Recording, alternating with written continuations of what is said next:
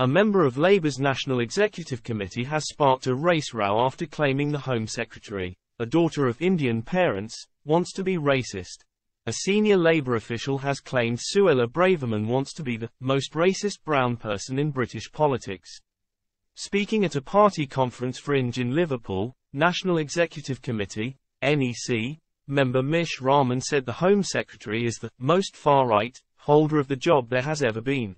Mr. Rahman added that Ms. Braverman's dog whistles are now replaced by pure incitement. He said, "It's like she is on some sort of personal-driven mission to be the most racist brown person in UK politics in a personal quest for far-right acceptance."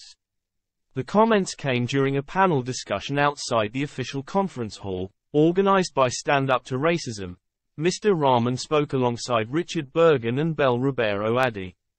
The comments were reported by the Huffington Post, which added that the NEC member said Rishi Sunak is trying to make political capital out of public concerns about immigration numbers.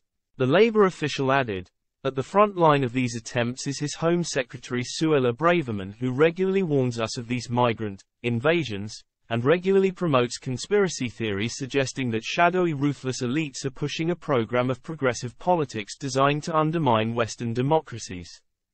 He also claimed Rishi Sunak has been talking about how much it has in common with the far-right Italian leader Giorgia Meloni. He said, "But the current plan to detain people and deport them to Rwanda is even more extreme than her anti-migrant program."